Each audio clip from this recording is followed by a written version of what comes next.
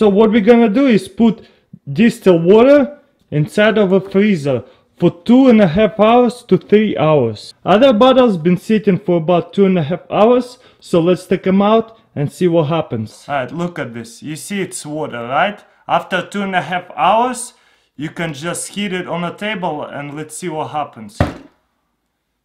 You see, it's freezing up by itself. So distilled water and it's ice now.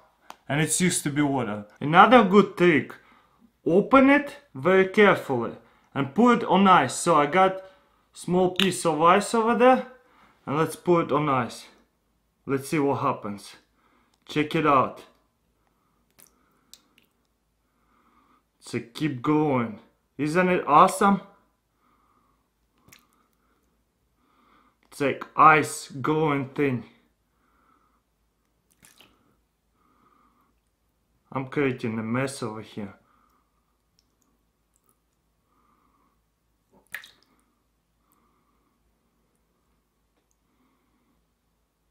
Pretty cool, huh? Let me know what you think, comments below.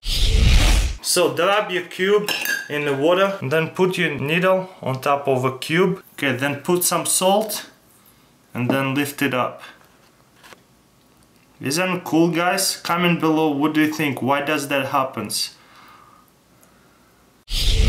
Okay, I got calcium carbide and then I'm gonna pour it in there. And then I'm gonna pour ice in there. And then light it up. And look, we got ice on fire. Check this out.